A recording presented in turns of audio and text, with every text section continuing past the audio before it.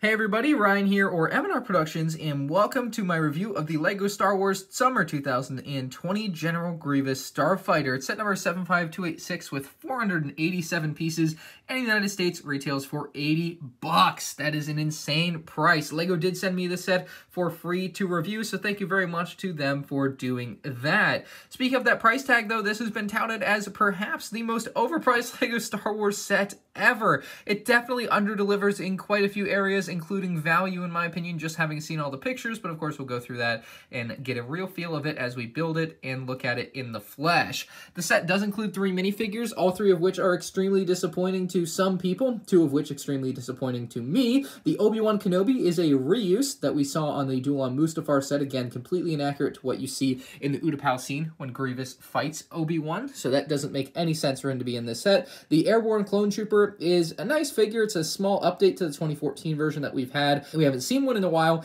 but a lot of people were hoping this figure would have been a Phase 2 Commander Cody. It would have fit so much better in the set, and honestly, could have very well made the set worth that $80. And then finally, that General Grievous is going to be something that some people feel like should be tan, but in this case, they have as white, and I don't really care about that. That's a fine thing. The box art has the Darth Vader, which shouldn't be Darth Vader because it's an Episode 3 set, but LEGO didn't make a thing for Episode 3 box art, so I don't know what the deal with that is. The back of the box shows the Grievous Starfighter landed on Utapau, kind of on that platform. You got the Airborne Trooper just kind of over here, out of place, not really technically in that same scene, but still just there is nice. And then you have the Obi-Wan and Grievous fight going down. I figured let's just get this out of the way up front. First figure of 3 here is Obi-Wan Kenobi, Episode 3 version. However, whilst accurate to the set that this particular figure originally appeared in, which was the Duel on Mustafar set, this particular version of the figure, as you can tell on the torso, has some very obvious marks that belong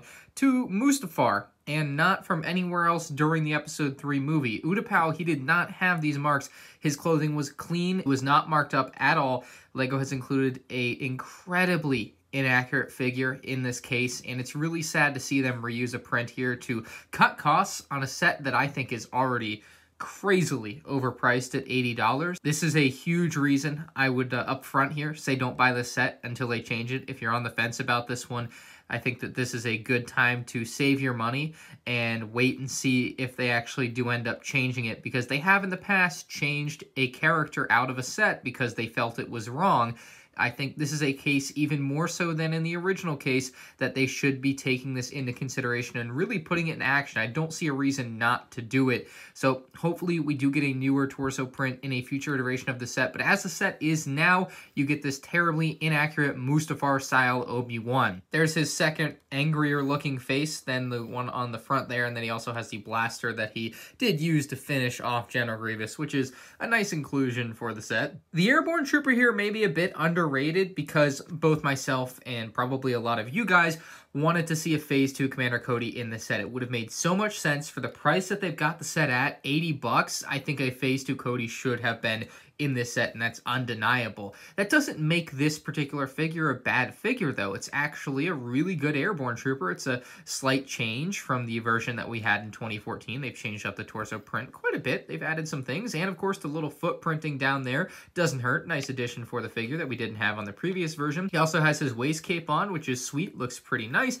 and then a very clean little back print. The head underneath is actually the same one that we see on our 501st and 332nd Troopers, so that's pretty cool to see. It's just kind of uniform amongst the clones right now, with that clone trooper face that more closely resembles Jango Fett and the clones you see in the Clone Wars, I would say. And finally, we have, of course, General Grievous. And maybe the most off-putting thing about this figure, which is generally good, no pun intended, is the difference in the white color of the legs and the white color of the printing on the torso, arms, and head. You can see that it just has a very, very different color of white. It just is, and it's really hard to look past. It was something that I actually saw out of the box. You know, I was putting the figure together. I was like, whoa, I don't remember that.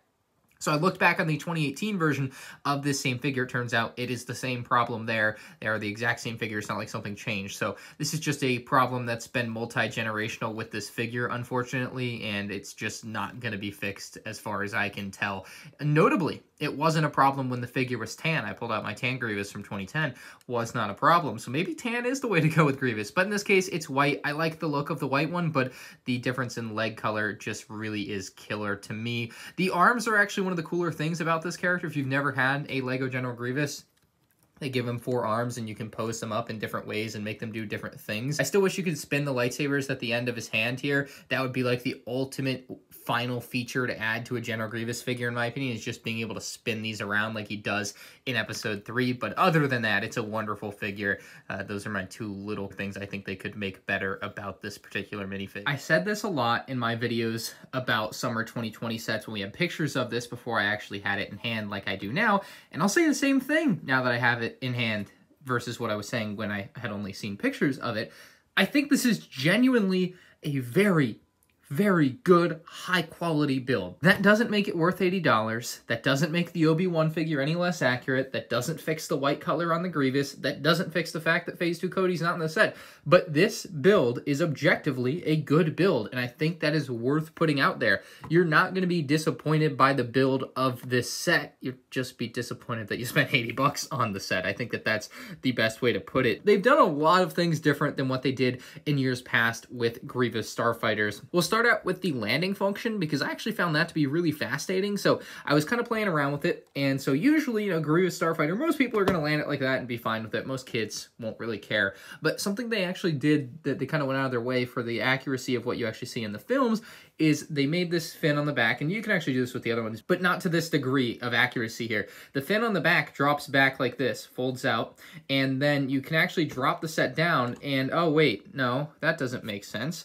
because on the back of the box, it shows the set where the fin is on the ground and it's landed. Wait, how does this work? You just push it down, and it stays down. It's really cool. I thought at first that it was like false advertising because I put the set like this and I was like, wait, there's not enough weight in the back to make it like stay down. It's not going down. What's going on? Because I would pop it down now and now it stays down. So that's something I realized, like, oh, that is actually really ingenious. And so the way that works actually is that you can see that there's a slight change in angle here.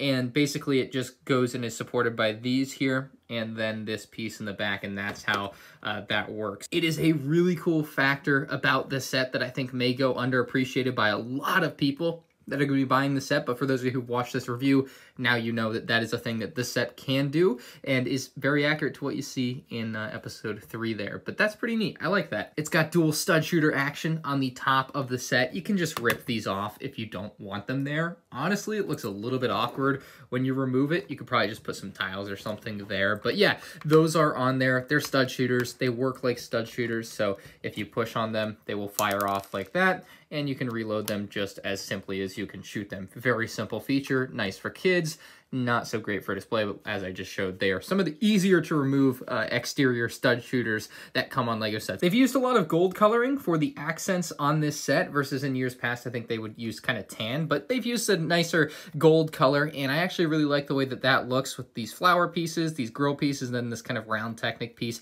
up underneath these gray cone pieces. It works out really well and is a nice accent color. There's some striping here with this darker orange, kind of like washed out orange, and then of course dark tan as well in there, so you get that nice striping inside the set, and there's a bit of color to add into the gray that the design has a lot of. These side kind of engine areas are really big and bulky as you would expect, and they look great. They have some thrust coming out of the back here with orange studs to represent that, and even a little bit of thrust here in the middle with more orange studs to represent that as well. There's a pretty large gap here in the back just because that's where this whole thing kind of folds up and into when you wanted to put it in that landed position versus having it down when it's in a flight mode like that, or in your like secondary, like most people are going to end up displaying it like this type of position. The tiled off look of a lot of this is really clean. LEGO went for a minimalistic look as far as studs go. Most of the studs are like concentrated on the top of the vehicle. Everything else is pretty much tiled off, and it looks so wonderful in that way. The older Grievous Starfighter had a lot sharper edges and was much less tiled off. This one really changes a lot in that respect. I'll be comparing the 3 Grievous Starfighters. You'll see that better in that video, but that's just something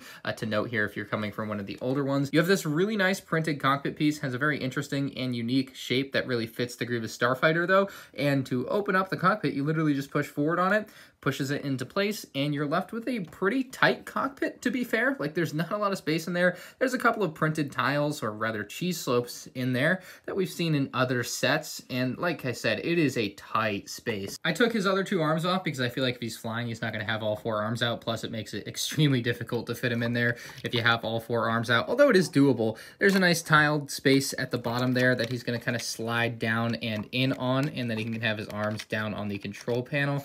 I find this kind of a tough thing to do, but, you know, 4th, 5th try on here, I am able to get it in pretty easily. And like I said, his arms do fit right down onto the control panel, so it does look like he's actually working the ship, and that's nice. Everything closes up right on him. He fits right in there, no problems. Like, you can even lift his head up even higher like that, and you're still not going to have any problem fitting him in there. So Grievous does fit in there really well, and you can, like I said, have the other arms on there. It just becomes a little bit much in that space, and it makes it look really cluttered versus what it already looks like. So I would say take the other 2 arms off, but then again, you may have the issue of where to put those arms, so you may want to leave them on too. Perhaps the killer new feature on this Grievous Starfighter is the way that lightsabers are stored on this set. Like, this one actually is a really ingenious way of storing the lightsabers. Previous models would have you clip the lightsabers onto something that would go underneath the set, and we will take a look underneath the set in a moment. There's actually a pretty cool little play feature hidden up under there, but it would have you clip your lightsabers under there, and that's a fine way to store them, but they found a better way to do it, and that's actually in these side panels here. So you can actually pull on this or push on it,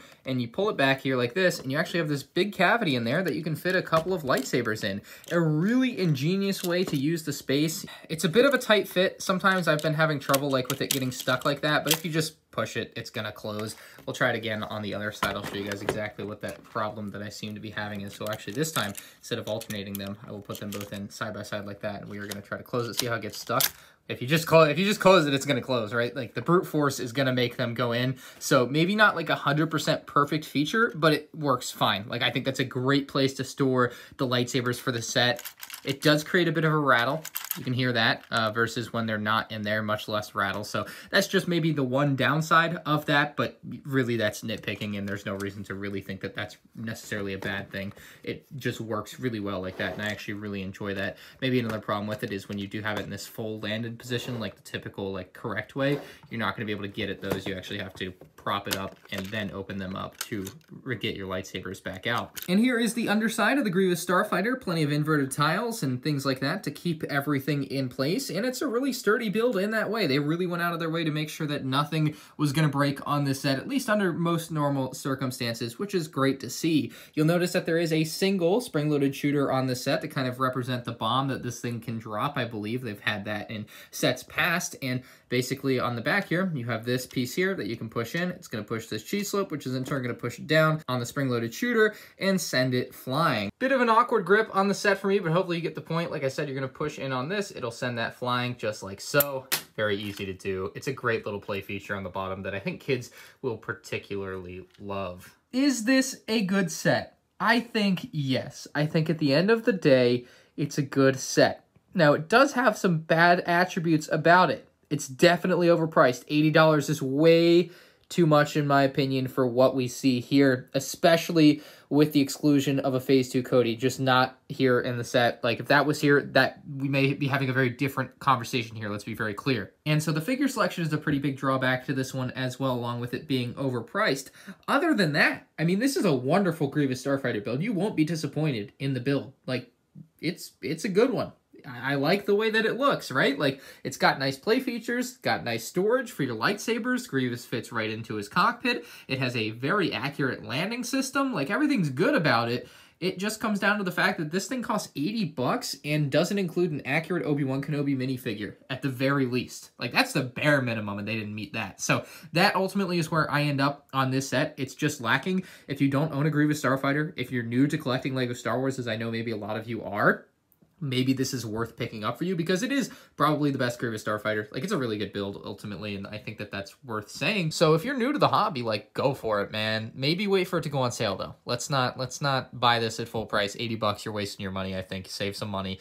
Basically, if you wait for this to go on sale, something like this at $80 will typically go on sale for, like, $60 or $64, and then you're getting a much much better price. Or if you even hold out very long, you could get this on clearance pricing, which could bring the price down to like 40 bucks for you. And then you're looking at a real good value for a set, and you're going to have a grand old time. You wouldn't feel bad about buying it at all, right? So I think at $80, you feel bad. At 64 bucks, you feel, all right, we did it, we passed. And if you ever find it for half off at 40, you're like, all right, let's buy 2 of them, you know, that type of mentality. Let me know what you guys think in the comments section below. If you guys enjoyed the video, like is always appreciated. If you're new to the channel, make sure you subscribe and turn on notifications so you don't miss more of my future LEGO Star Wars videos. You can check out more LEGO Star Wars 2020 set reviews on the end screen now.